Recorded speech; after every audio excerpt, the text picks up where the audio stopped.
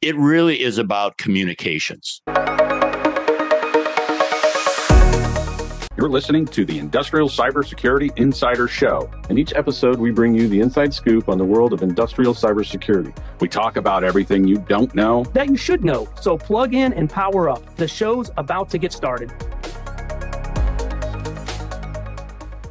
Well, good afternoon, folks. This is another episode of our podcast, and my name is Craig Duckworth, the president and CEO of Velta Technology.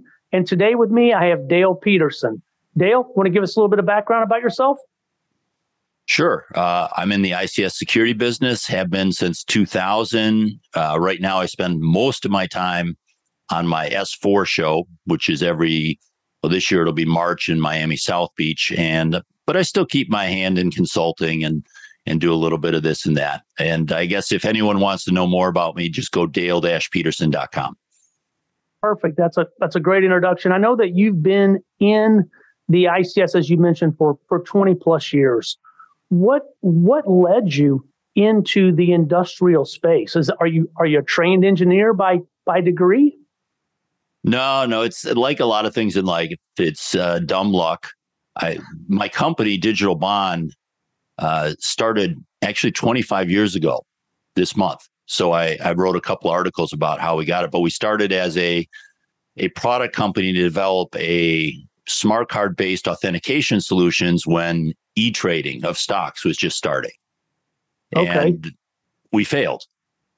So we never got a big beta. We started doing consulting to pay the bills because we didn't want to raise more money until we got something in. And we did consulting, financial, insurance, and all that. And then some water utility called us up and said, "Hey, can you do an assessment of our SCADA system?" Because we had a pretty good blog site. We had a fair amount of attention on the internet.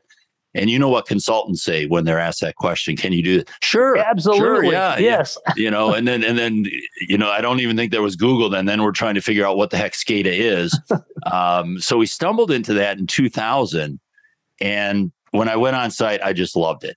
It was great to be able to go out in the field and see these pumping stations. And so that part of actually seeing the physical process was fascinating. And I guess just the complete lack of security. Again, this is 2000, said these people could really be helped. You could make big differences very quickly. And it was fascinating. So I just found ways to do more and more in that. And by 2002, that's all I did. That's all the company did. No, that's fantastic. A lot of people in our industry kind of started in the industry. And there are some like yourself. My background is not in SCADA. But as the industry is evolving, as the industry is beginning to mature, I look at it and we've often said that this equates back to the beginning of the internet or the beginning of switching, where industrial cyber and industrial, networking is really starting to take off. I would say, this is the infancy of it almost for where it needs to get versus where it's come from. Yeah, it definitely has moved a lot slower than what people thought. I would look at most of my projections. I always say I'm directionally pretty accurate on timing wise. I'm almost always optimistic. So the things that I thought were going to happen in 2010 are starting to happen now and such. But I'd agree with you. It is still a wide open space. So if you're coming into this space, you can go from newcomer to best in world in some specific niche in Correct. 2 to 3 years still, which is kind of amazing and a great opportunity for people. It is as organizations are looking to bolster their staffing. Again, we hear this every day. There's a talent shortage in the millions for people that understand industrial networks, understand cybersecurity, and then can marry the two together, whether that be an individual organization looking to bring on talent for themselves, or the vendors in this space that are rapidly trying to take the talent for themselves, or even the IT teams that are bringing over and entering the OT or the industrial space that are trying to kind of backdoor into this because they see the opportunity. Talent is a big concern today. Well, it is. And you get into this is kind of a war between, various sides. A lot of times the engineers and the automation professionals, not all of them, but certain very vocal ones will say, we're the only ones that should do this. We understand this. You need to be an engineer. Sometimes the IT people come in with a lot of hubris saying, you have no idea what you're doing. We're going to show you what to do. It really is about communications.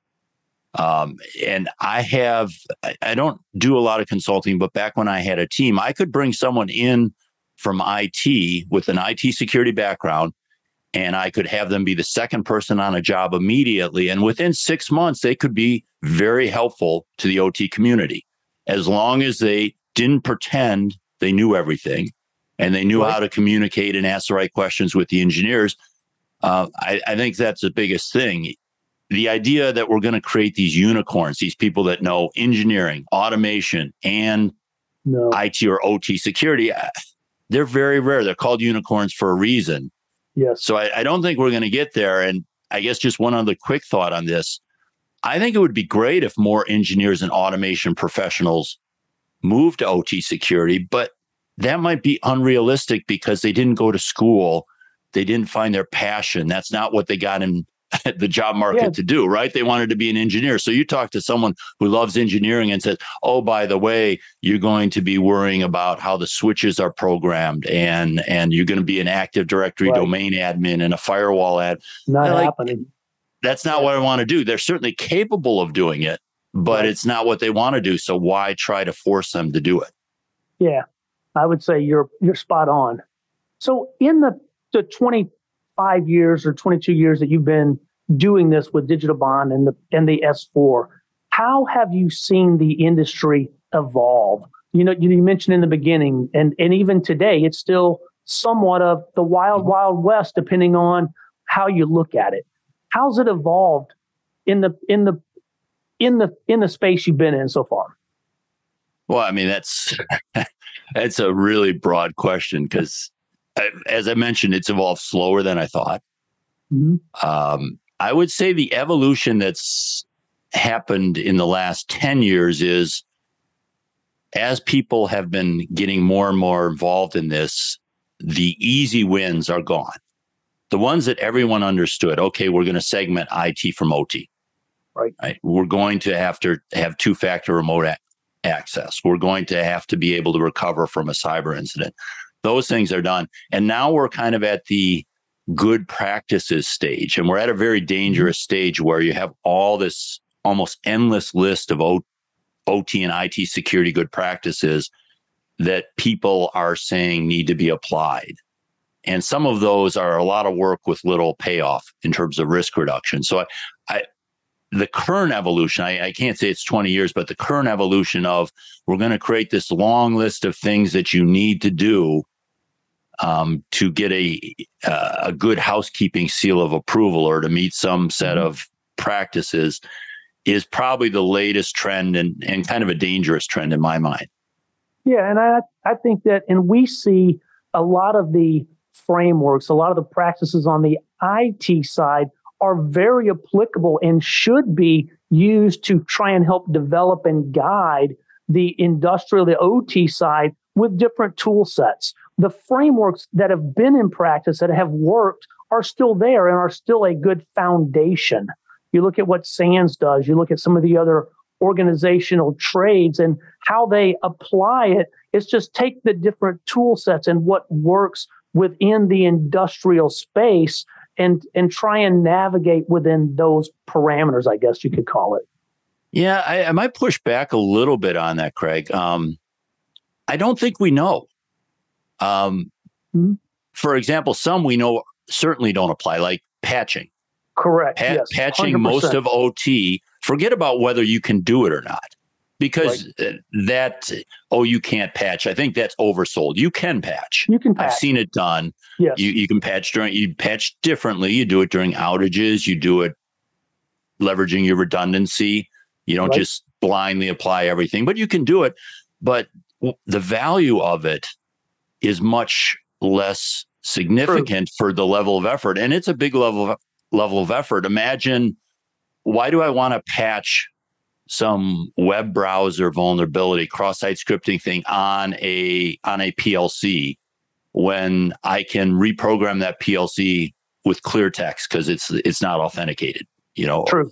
So where's my value in that? So I think we have to look at that. And then even the ones that are a little more logically sounding, I don't think we really know. I think you're partners with some of these companies that create asset inventories and do detection. And we hear this, you can't protect what you don't know thing a lot. Well, no, you can. We do protect what we don't know. We have perimeters around things that are protecting them, whether it be a wall around a safe or an office or a locked drawer or a security perimeter. We can protect. Yeah. But you could say, I think it's fair to say you can better protect if you know what you're protecting. But how much better? How much better? I'm not sure we really know. Right. Are these asset inventories that take a fair amount of time, are they really worth it? So what I'm hoping we're going to see is some measurements on this. Okay, it sounds reasonable. Most of these good practices sound reasonable. Are they actually moving the risk needle? Is this where we should be spending our money and our time? Great.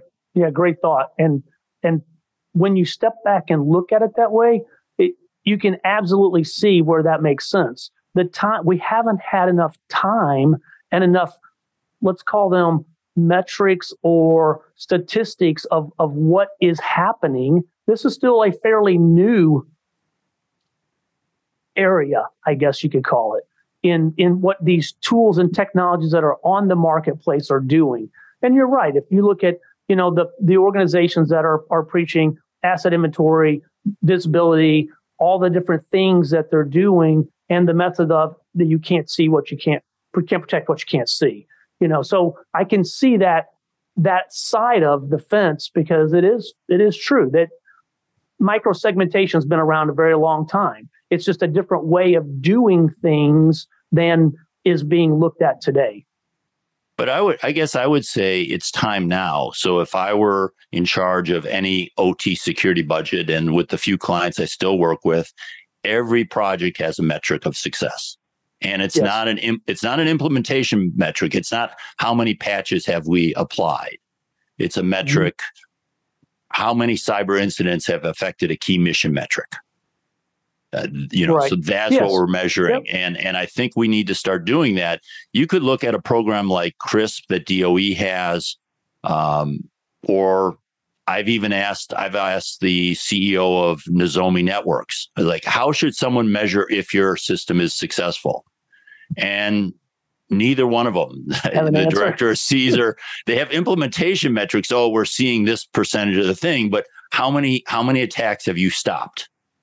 What consequences have you reduced? Or if you haven't stopped them, how have you reduced the consequences? We have to start asking those questions and building those metrics in. And the metrics are going to be bad at the start.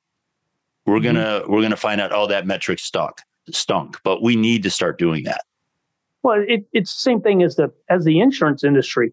They are driven and built off of and only operate on metrics and actuaries and numbers. And as a whole, the insurance industry operates very well on that. But when they enter the cyber aspect and they're entering industrial and manufacturing, there really are no metrics. And that we recognize that the last 3 to 5 years, they've all really taken a bath on the losses, and they're trying to be very reactionary on how they adjust from a policy, premiums to coverage to no coverage to the exclusion list. And we're seeing it all over the board. So that kind of goes back to that. There has to be a metrics, a yardstick. Where am I measuring up on this? Mm-hmm. Definitely. Okay. So do you think that organizations are taking it far enough and are being proactive enough to kind of relax some of the regulatory oversight? Or do you think that we're going to continue to see DHS and the various organizations continue to force mandatory regulations in the industry because they don't feel private sectors are going to do enough. What's your thought on that? Well, there's what they should do and what they will do. I agree with that, and that's a different conversation. But yes, and I have asked my question this for years, and I finally wrote an article on it. I think it was titled "What Regulation Would I Put in Place If I Was Omnipotent or If I Was King?" Okay. And what I think they should do, especially for critical infrastructure, is they should say, what are your minimum effective operations? So Colonial Pipeline, the example everyone uses, they provided, jet fuel and gasoline through their pipelines. What is the minimum they need to provide to prevent a high consequence event for the country? It probably isn't full capacity, right? They probably need to be running at some diminished capacity. Right. And then what is their recovery time objective for that, achieving that minimum capacity after a cyber incident? If they can do that, that's what I would regulate. I would say, okay, government, you're identified as critical infrastructure. We're counting on you to provide this much power, this much water, this much oil and gas. We realize you might have an incident. It could be caused by weather. It could be caused by COVID. It could be caused by labor issues, all sorts of things. And it could be caused by a cyber incident. But you're committing to us that if it's caused by a cyber incident, you can get it back up and running within this amount of time. And you have to commit to that. There's going to be fines if you don't achieve that. And we're going to evaluate both what you said you could do and how you have a process in place, an incident response or recovery capability to meet it. And that's what I would require, because these long checklists aren't really, I mean, if you think about it, Colonial Pipeline could have all these long checklists. They still could be hacked and we still would be faced with the same problem. Right. Right. Yes. So I don't think these long checklists are the way to do it. And I guess the way I'd approach those is they're coming.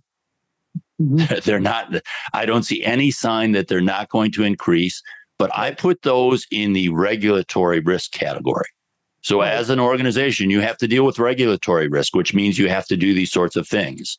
But I don't really see them being the way I would drive my addressing my cyber risk. So you view this almost as an SLA. I think of the financial industry, and I look at MasterCard, Visa, Amex, and they have a 99.999% uptime guarantee, if you want to look at, because of the criticality of card processing around the globe, and how they have redundant systems. They have high availability, fault tolerant, backup, all of the disaster recovery, all of the things that are necessary to maintain that critical infrastructure within card processing. Right. So you're viewing it the same way. And that makes sense. If more organizations did that, then there would be less need for forcible regulatory oversight, possibly. Yeah, and you're seeing this, a simple risk equation, likelihood times consequence. Yes. Security is all focused on reducing the likelihood, or 90% of it or more is focused on reducing the likelihood. You're seeing some cyber-informed engineering, consequence-driven cyber-informed engineering, CCE from INL. But it doesn't have to be some complex thing like that. You just have to say, assume my system has been hit. How am I going to get that minimum effective operations running? And what I'm finding with a lot of asset owners, after they've hit those basics, they've separation, some basic remote access security, some basic detection. The next thing where they're getting their biggest risk reduction is consequence reduction. Like Oldsmar was a great example. Small water has almost no chance of being cyber secure. But I would agree with that. But the solution there was all they needed, and they probably had it in place, was if they had that pH sensor directly connected to the pump, so that if the pH got too high because someone dumped all these chemicals, which they shouldn't have been able to do, but if they did it, it would shut off the pump. So it doesn't matter if the attacker has complete control of their system, they will not deliver deadly or hazardous water to their customers. You know, so that's a consequence, cheap consequence solution. Right. That's 100% guaranteed that this thing can't happen.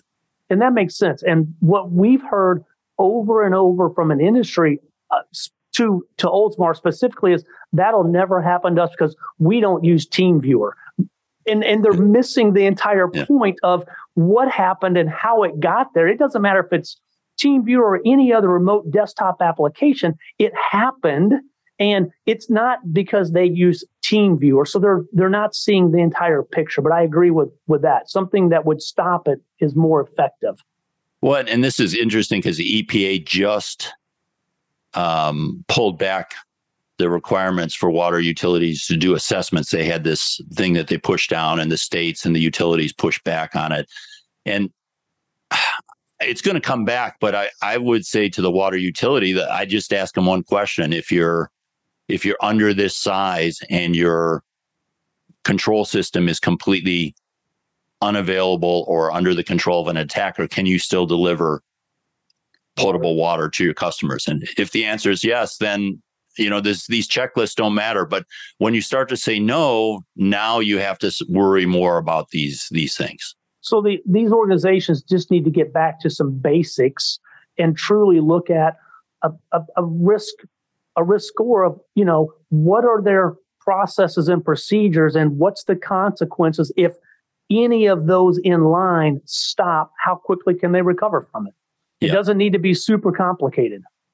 But you can, when you were saying we're at the infancy of this, some of that infancy offers great opportunity. Virtualization, virtualization so it can come back like this. Yes, right? Correct. Yes. And when we start to see virtualization at level 1, Siemens now has virtualized PLCs. Okay. So you can do that, everything but the I/O is virtualized. Imagine you have a control center that you can just shift to a different location in the cloud.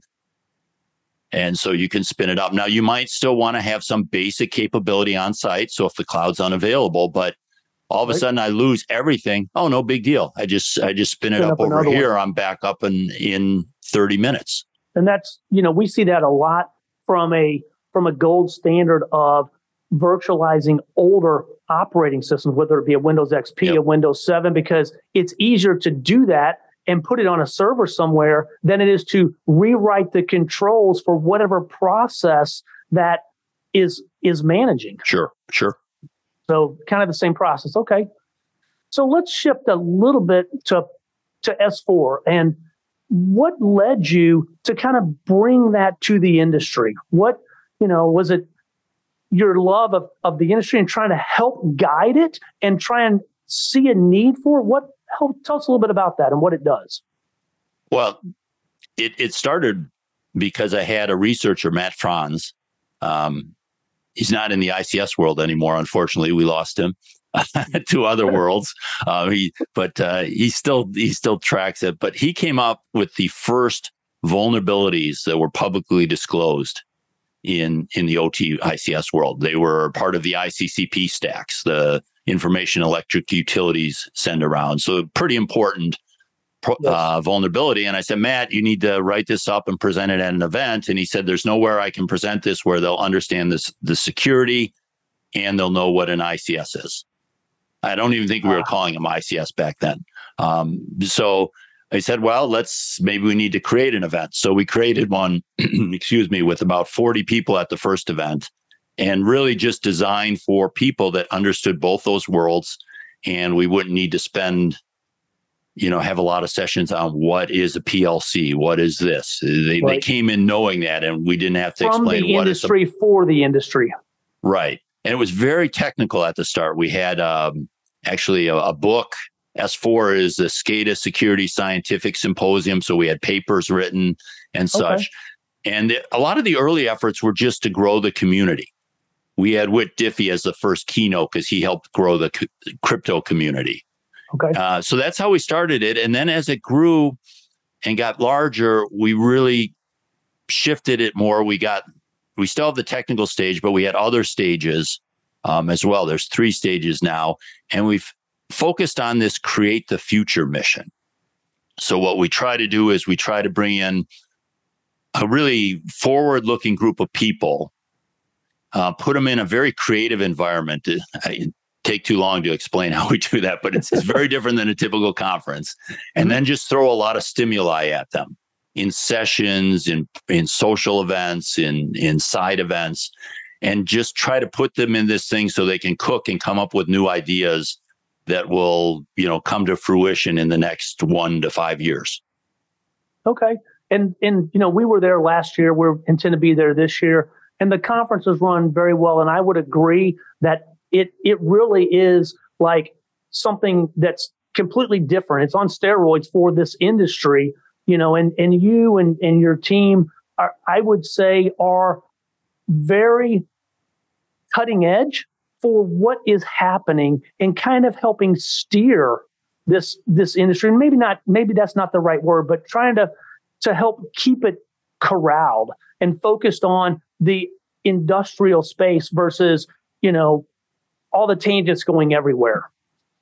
Well, I mean, maybe I think, first of all, I think there's a lot of good events out there, and putting on an event is very personal, right? Especially if you're not putting on hundreds of you. There's some that put on 10, 20, and it's kind of a machine. And those have their value too, because they go all around. So if you're local and you can't travel, they're fantastic. And there's a lot of good events that are aimed at getting people into the industry. And those, quite frankly, there's a larger group of people that need to attend those events. Right. We need to bring in thousands and thousands of people. Yes, we do. For that event. But what we try to do is we really try to think of the target attendee. And it's the person that's gone to many of these events, that's been in the community for a long time. Probably not the person that says it won't work in ICS. They'll probably be very unhappy at S4. But they're welcome. Everyone's welcome. There's no gate that says you have to have this experience to come. But we design the event for someone who is deep in this field and really understands things and is saying, how are we going to change this to make it better? And that's really our goal. And so we'll even put in talks that completely disagree with each other, conflicting ideas. I'll put in sessions that I think are dead wrong if I think the person can represent that point of view, because I do worry in this industry that we're really getting these blinders on that say this is the way it works. Yeah. And I don't think we really know. It goes back to what you said at the beginning. It's still early. I don't think we really know the right solutions to this. And I'd like to see more ideas out there tried. Well, again, that goes back to part of the talent piece is, when I came into this 5 years ago, I didn't even know what an industrial network was. And I'm not by any stretch an expert at it, but I know I'm learning and I look at it differently because my background is casino and gaming and finance. And there is not one way to get to the same result. There are multiple paths to get to an end result. So I always question is that the only way we can do that? What if we tried it this way? Or what if we looked at a different path? Because I don't have 40 or 50 years looking at the exact same thing every single day. And it has to be that way, Craig, because we've always done it that way. And that's the only way we can do it. And my response is, but why? So maybe there needs to be more of that. I think there does. And I think there need to be more crazy ideas. And I do think we need to bring in related field type talkers. We saw with the U.S. government's strategy, cybersecurity strategy. They're talking about shifting liability to the vendors, right? Okay. And we've seen a lot of people in this industry write about that. But quite frankly, most of us know very little about liability law. So, I actually have Stuart Baker from the Cyber Law podcast, who's been involved with cyber law for 30 years in liability, to come and tell us, no, this is how liability actually works. There's a lot of case law about liability, and if it's passed and if it goes, this is what you'll actually see. So we need to bring in people that understand the law, that understand economics, that understand how boards deal with risk management, who understand insurance. I think again, it's the blinders. We think we know how a lot of this stuff works. And every time I talk to these people, I'm amazed at how little I know. How little we know. Understood. Well, we've covered a lot of ground today. On a last note, if there's one piece of advice that you could give listeners that are out there that are trying to figure out, one, maybe where to start, or something that they could do to begin the journey at their organization or where they are today, what do you think would make the most sense of, here's a good nugget that if out of all the stuff that's out there from everybody that's spouting the different things, here's something that really could help get you started or to the next level? What would that advice be to them? Well, one piece. I would say, maybe two. Let's give you a couple. Well, I mean, I think I already hit one. Is I would measure everything. I would not approve a single dollar if there isn't a measurement, and the measurement tied to a key mission metric. So how much does this prevent us losing outage? Type. Yeah. Okay. I think that's really important. But the one that's less obvious, I think, is I just would really open my eyes to the consequence side of the risk equation. I would talk to my engineers and I would say, what are the really bad things that can happen to our process?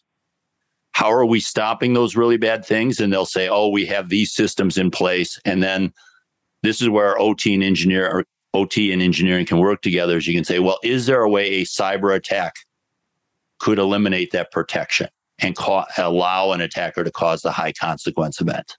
The simple example of this is a lot of times you'll see people, you'll say, what's bad that could happen? And they say, well, if this temperature goes over this, or if it spins faster than this, bad things happen. But don't worry, that can't happen. We have logic in the PLCs to shut things down if that's going to happen.